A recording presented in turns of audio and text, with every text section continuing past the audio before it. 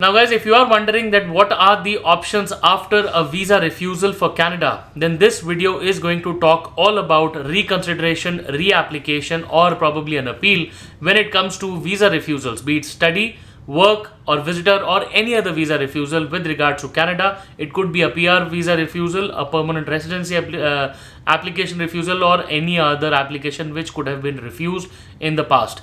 We will in this video talk about visa refusals broadly at large and tell you what could be your next steps. Depending upon a situation, you could either go for a reconsideration or a reapplication, and then obviously there is an appeal that is always there at the back end. Please be tuned till the end. My name is Sahil.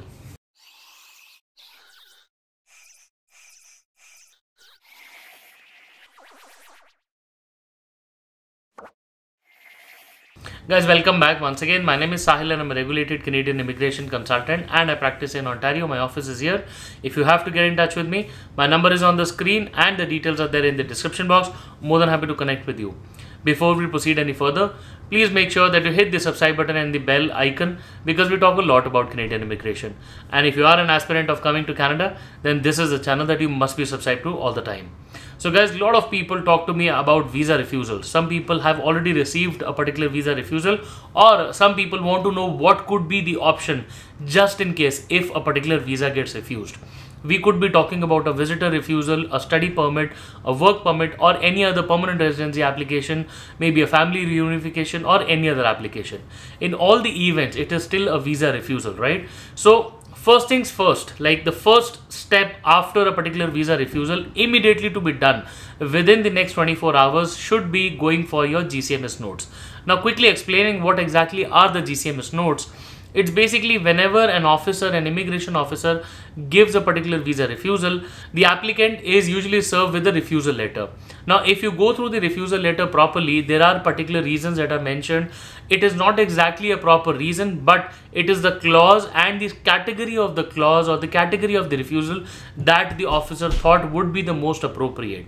But what the officer does at the back end is the officer has a particular CRM system, which is basically called the Global Case Management System, under which the officer would enter the actual reasons or the analysis which led to that refusal, right? Now, the officer cannot send these personalized letters to everybody. So instead, they usually mention the clause or the IRPA, the act or the IRPR, the regulation which was considered when the application was being refused, and then also a broad category of what the officer would think. Now, if you talk about or if you go and discuss this in forums, you would literally realize that most of the people get the similar kind of refusal reasons.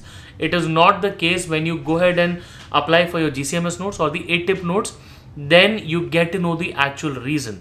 So the first step after getting a visa refusal is to apply for those GCMS/ATIP notes. It's access to information and privacy. That's the category that you apply under, and the notes are ordered and the notes that you get are a record of that GCMS system, right? Once you get those notes, they're usually very long, so probably around 30 to 80 pages, something like that, and then the notes will tell you everything of which office did the file go to, what were the processes that were conducted, which all security checks were passed, what were the inadmissibilities if any were given to the applicant, and then the proper analysis or the notes of the officer when the officer was actually refusing the file. Now, after you get those notes, you usually have probably 3 options going forward. But even before you go for the notes, do follow a strict timeline, because an appeal, if a person has to go for an appeal, there is a strict timeline that has to be followed, right? So during the the other end of this video, I will explain what are the possible options, so please be sure to understand reconsideration, reapplication and the federal court appeal, right? So all of 3 are very important because GCMS notes can take up to 30 or maybe more than 30, right? So it's normally around 30 is something that they are taking. They the IRCC would tell you once you apply for GCMS notes, they will strictly send you an email saying that it's usually 30 days or more, and nowadays they're taking more than 45-60 days as well, right? So depending upon how soon you get the notes, you might have to start planning in parallel, because if you wait for 60 days or probably 45 days and then think of taking the steps further, it might be too late, right? So do speak to a proper professional and then get your options open.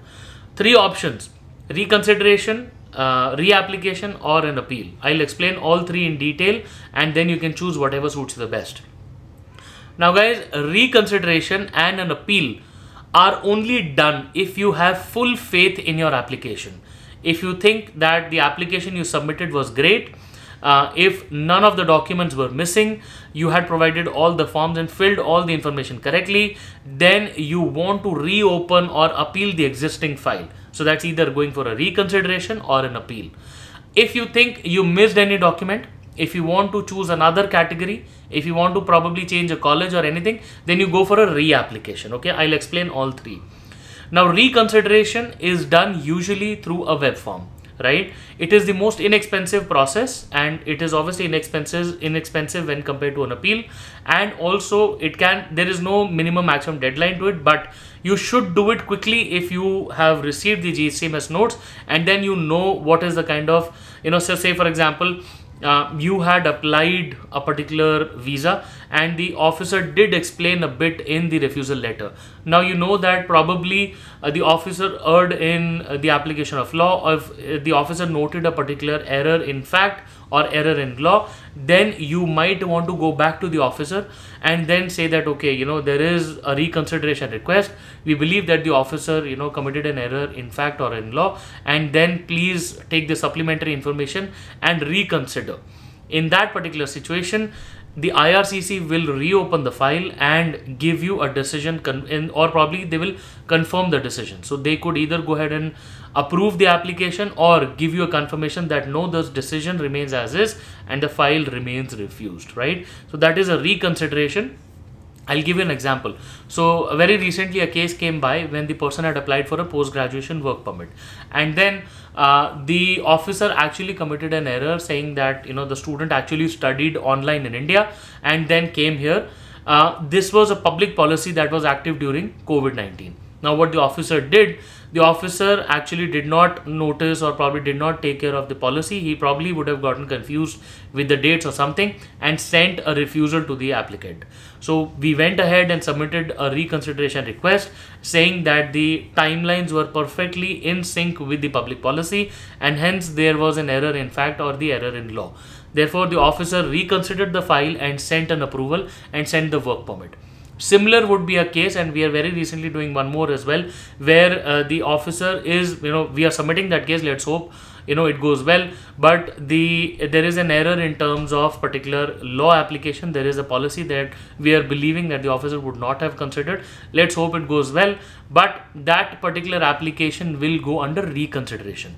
No extra fees, no application fees again, no separate documentation, but a simple letter. It's not exactly simple, but a letter, a detailed letter with a lot of case laws, case references, precedents and everything that will explain that similar was a situation in a particular case and hence the file should be reconsidered because it deserves an approval. The other thing would be, so say for example, a reconsideration is done at an IRCC level only.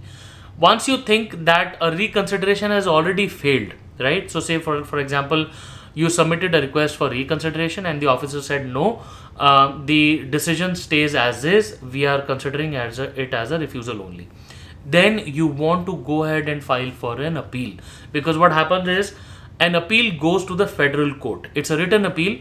It's a request to leave where we say that the federal court should consider the written material that we are submitting with regard to the application, and then the federal court or the judge will consider the appeal, will look at the merits of the case. The judge will analyze the case and give his or her own verdict, and then if the leave is allowed or if the appeal is allowed, the IRCC department, the Department of Immigration, Refugees and Citizenship, will be requested to reopen the file and then follow whatever directions the judge has issued, and then the decision would be rendered again.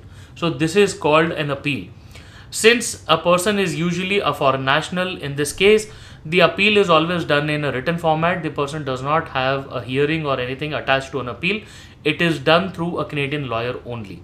So no lawyer from outside Canada, no consultant, no agent whatsoever can do an appeal. Reconsideration, a Canadian immigration professional like an RCIC or a lawyer or a paralegal in Ontario, or probably the applicant himself or herself. These are the four kind of people who can submit the reconsideration. Appeal has to be done only by a lawyer, right? Because it goes to the federal court. It's a proper application. If you think an appeal is your way, couple of things to remember. It goes to the federal court. Second, it can get expensive depending upon how complex is the case. A lawyer might want to charge you more or less depending upon how complex the situation is, right? There is no such success rate attached to either an appeal or a reconsideration, because a success rate is usually attached to whether the documents you submitted were correct or not, whether you have a case or there is merit to your case. If you are trying to prove that there is an error in fact or error in law, there should be merit. So you should be correct factually and legally, only then it's successful. So no such success rates can be attached to either of these applications.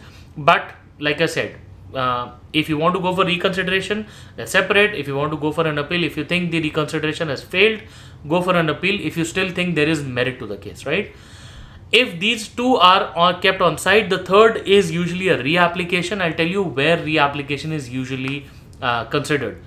Say for example, a person applied and the person believes that he or she had a very bad case or probably a very weak case.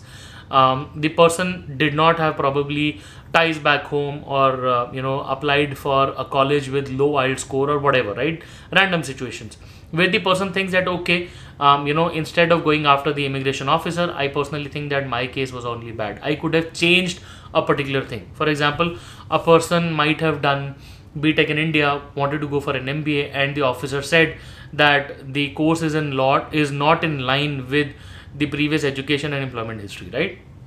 In that case, you might want to reconsider opting for another case. So that clearly calls for reapplication. Whenever you go for a reapplication, everything is done fresh. The fees is submitted fresh. The application documents are submitted fresh. It's a whole new case altogether. One, it can get a little bit expensive because the GCMS notes, the officer's reasons have to be addressed in that reapplication, right? So it is not just an application by itself. You have to address the flaws in the previous application as well. So a lot of precedents, case laws, and then situations and everything has to be addressed properly. Ties back home, everything has to be addressed properly, and then you go for a reapplication. You should always try and take care of the officer's concerns which were noted in the GCMS notes. For example, if the officer said that the IELTS score is low, or probably the officer said that the choice of course is bad, or if the officer says that there was not enough money with the applicant's savings, you have to address those first and then go for a reapplication. There is no timeline, no deadline whatsoever. You can go ahead and reapply probably in the next intake or next month, or probably take your own sweet time to fix all the issues that the officer noted in the GCMS notes. Well, all in all, a visa refusal is never a dead end to the situation. We have handled a lot of visa refusal cases. I normally specialize in refused cases, but the point is that a lot of people are able to turn around the decision. And whenever a visa is refused, there is no guarantee of success whatsoever, because for once the officer did note the merits in the case and the officer was not comfortable in giving you the visa. We as professionals, or anybody as a professional, would try his or her best to submit an addressal to the concern of the officer, and try to submit supporting documents. But at the end of the day, the decision remains in the immigration officer's hands. Nobody can affect the decision. We can only put up the file on a best effort basis. Guys, these are your options, or options for anybody who has received a visa refusal from Canada, for be it a visitor visa, a study, a work, or any other permanent residency application. These are the normal options. Once a visa is refused, you have to note whether you are out of status, in status. That also plays a very important role. You might have to go for a TRP. You might have to look at your situation if you are inside Canada or outside Canada. Those things are also supposed to be noted, because they really hold an important place in your application. Sometimes a person is refused, sometimes a person has received an inadmissibility also. We could probably submit a reconsideration, get it overturned, or probably submit an appeal, or go the other way. There could be an ARC authorization to return to Canada. Lot of things are there, lot of technicalities and legalities are involved. So always reach out to a professional to see what has happened in your case, and if there is an appropriate fix or a solution, whether you are inside Canada or outside Canada, always try to get the best solution to your situation. Guys, I hope the video was helpful, gave you much insights into what are one's options if a visa is refused. If you still have any questions, please feel free to schedule a consultation with me. I would be more than happy to speak with you. Once again, my name is Sahil and I practice in Ontario. Looking forward to speaking with you very, very soon. And I really look forward to seeing you soon in Canada. All the best.